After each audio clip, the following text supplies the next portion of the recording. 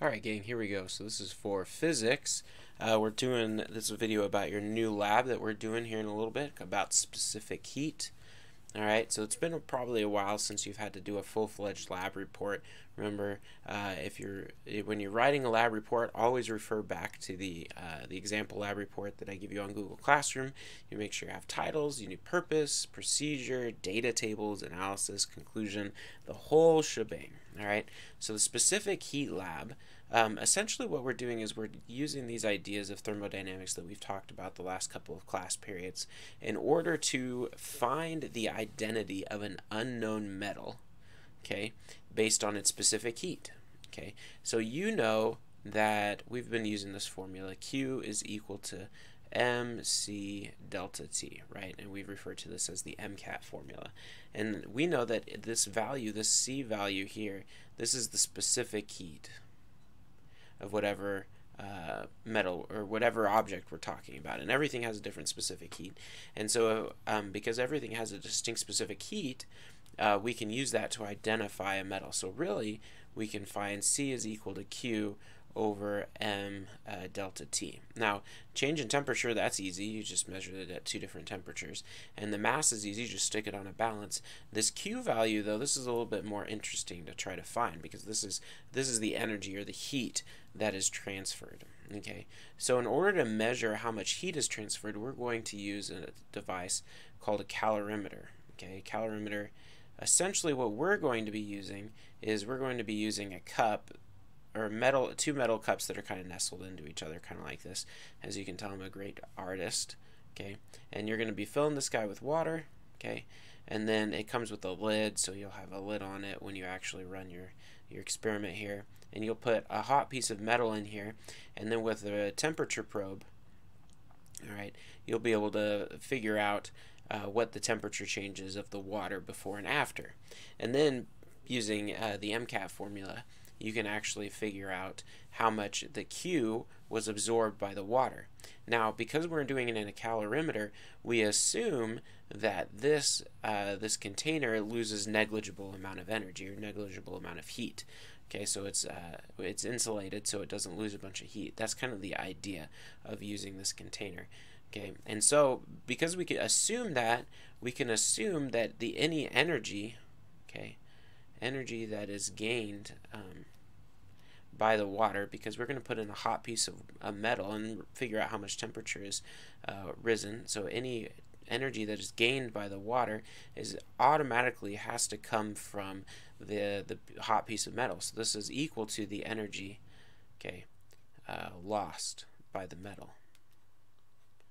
All right, and so that's kind of the crux of our lab here. This is kind of like what everything hinges on is. So if we can figure out how much energy the water gained, we can assume that this is the same amount of energy that the metal lost, and we can plug that in for our Q in our MCAT formula to solve for our C, and then from the C we can identify an unknown. All right. So remember, when you're writing your lab report, the first section you need is a purpose. It should be 1 to 3 sentences. Talk about what are you finding, how, what do you expect to find, all the stuff that I just talked about on the previous slide.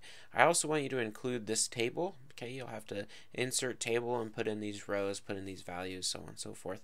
These are your unknowns. Now, just based on, availability and stuff like that, we might have to change things on the fly, so don't be worried if things get thrown off. Notice that lead and bismuth have the same specific heat. We'll have to solve that problem on the day of, but so that kind of thing. Anyway, so throw these guys in here. So these are your specific heat values. These are the C's.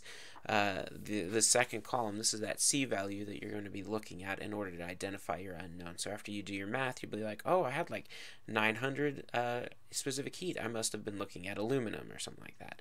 Okay, and you're trying to identify which unknown you had. All right. Cool. So a couple procedures.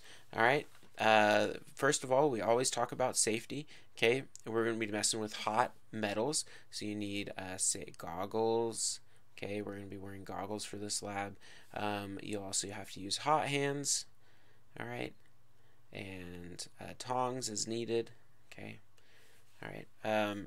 So for step number one, so when you're doing your procedure, you're going to take these, do not copy and paste them because this does not have enough information. You need to type out step by step exactly what you're going to be doing in the procedure. All right, so step number one, you get a calorimeter and you need to get its mass. All right, then fill that calorimeter about 3/4 full with water and then find the new mass. Okay, pretty easy. So remember, those calorimeters are those big silver, guys shaped like this, just essentially cups, and they're hollow on the inside, and you put another cup inside of it, and then you should also have a lid, and these lids have holes in them, like one big hole. Some of them have the holes off to the side. It doesn't really matter. You also need Logger Pro launched on your laptop. Okay, you'll also need a temperature probe and your little box there to plug it all in. Okay, launch Logger Pro and make sure your equipment's set up. All right, so you're going to have, after you've mastered calorimeter, so you're going to have your calorimeter here like so. All right, and then you're going to have your lid ready to go. Okay, depending on which one you get, your lid may or may not have a big hole for you to put the metal in, so you might have to have the lid off to the side. I would suggest using a ring stand. Okay, and use a ring stand. This is my ring stand. All right, and then like this, you can use a test tube clamp. All right, test tube clamp to hold your temperature probe for you. All right, might make it easier. Okay, but really you don't necessarily need it. So there's my test tube clamp and there's my temperature probe. Hey, that doesn't look actually half bad, really. All right, and then your temperature probe is going to go through that hole right there like so.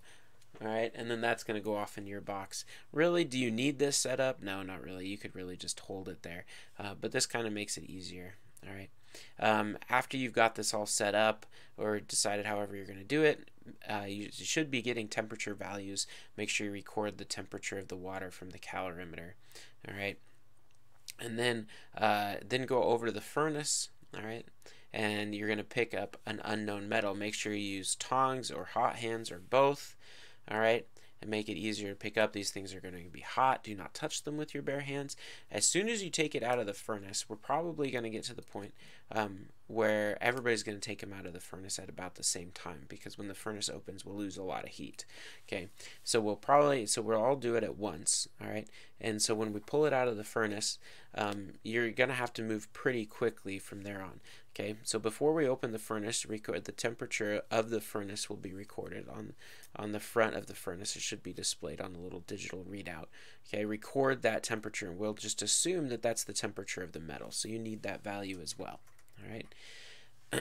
After you get your metal, okay, walk quickly over to your calorimeter. Don't run, because you just got a hot piece of metal in your hand, and you're going to click collect on Logger Pro. That's that big green play button, and place the hot metal into the calorimeter. Close the lid and then start stirring, and you should see the temperature value start to rise on your calorimeter. Okay, the temperature probe, like, you'll start somewhere probably a little bit lower than room temperature, so around 25 degrees Celsius, 24 degrees Celsius or so, and it should raise. Now, depending on what metal you had, it'll raise more or less, right? And then you're just really looking for the temperature value to plateau. Okay, so essentially your temperature values should start low, spike up, and then they should level out, and then you should see them come back down again. But we're really looking for this high value up here. Okay, so when it stops rising, you can click stop. Honestly, like, if we get a graph like this, like, just record this guy up here, and you can just get a nice graph. And really, you want this high temperature. Okay, so the final temperature, really, it's the high temperature that we want. All right. Okay, and then you can, once it's all cooled down, pull your metal piece out and put it on. You need to find the balance, or you need to get the mass of that balance, or the metal piece on a balance. All right, and then once you've done that, you can place it back in the furnace for the next hour to use. All right, and that's really it for the procedure. Pretty simple. You do need a data table. Remember, data tables need a title. Okay, so make sure you put a title in there. Okay, and then so you'll need, it's just some ideas. Then now this, I'm not going to give you everything, but this is just a thing to get you started. Okay, so you need the mass of the crucible. Okay, and you need the mass of the water with the crucible. Okay, and you need the temperature of the water initially. Okay, and the temperature of the water final. Okay, you need the temperature of the metal initial. Okay, mass of the metal. Okay, just some ideas. And make sure it's a nice table, it looks nice, so on and so forth. So this is what you need for the pre-lab up to this point. So you need the purpose, procedure, and data table. All right, that's what you need for the pre-lab. All right, you'll turn this in via Google Classroom so we can grade it, at least for this year. All right. After that, you'll do the analysis. Now, this is all the math that you'll do. Remember, in the analysis section, we don't do any explanations. There's no words explaining what the math is. Simply number your steps, what values you're doing. Okay, plug them in there, so on and so forth. So, and just do these. So, temperature change of the metal, final minus initial, temperature change of the water. So this is the metal sample, not the crucible. Don't be confused. Okay, and then this is the temperature change of the water, simply final minus initial, mass of the water. So this is going to be the mass of the water plus the crucible minus the crucible. Okay, then you're going to find the energy change, right? And we just assume that the energy change of the water is equal to the energy change of the metal. So you can take the mass of the water times the specific heat of the water. Okay, make sure you use the right units. Think about units when you're doing this, all right? Okay, times the temperature change of the water. And then you can use that to find the specific heat of the water based on the formula I gave you at the beginning of this PowerPoint. All right, and then I want you to just give me the identification of the metal. So which metal do you think you have based on the specific heat? You calculated number 5. And then from that, find the percent error. Okay, so the percent error, just for you to help you remember from chemistry, this is your calculations to find percent error. Experimental minus theoretical over theoretical times 100. All right, and then finally your conclusion. Okay, I want you to summarize the experiment, 1 to 2 sentences. What did you do? How did you do it? Essentially, just restate your procedure or your purpose. Excuse me. And then walk me through how you found specific heat. Do not give me blow by blow of the calculations. I don't want to read that. I want you to summarize. I want to understand that I want to see that you understand what the calculations we're talking about. All right. The fact that you can go bullet by bullet based on what I told you isn't really worth much. I want to see that you knew what you were doing and you understood why you took the steps you did. All right. Tell me what your metal was. Cite evidence. Okay. All right.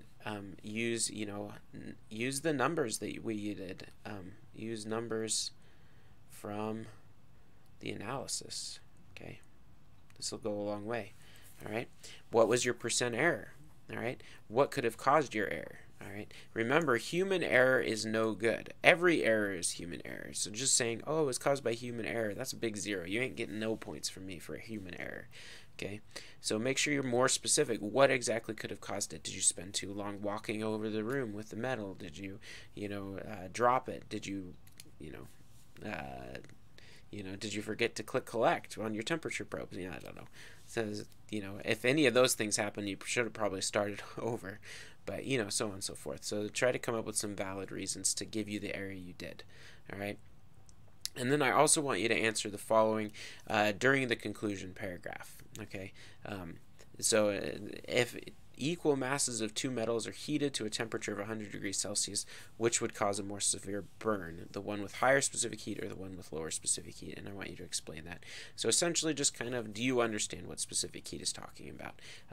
And just kind of answer that question. 1 or 2 sentences would be plenty. Okay, and so that's the end of the lab here. Should be pretty fun. Be a great experiment. See if it works. See if we can identify what those metals are. And let me know if you have any questions.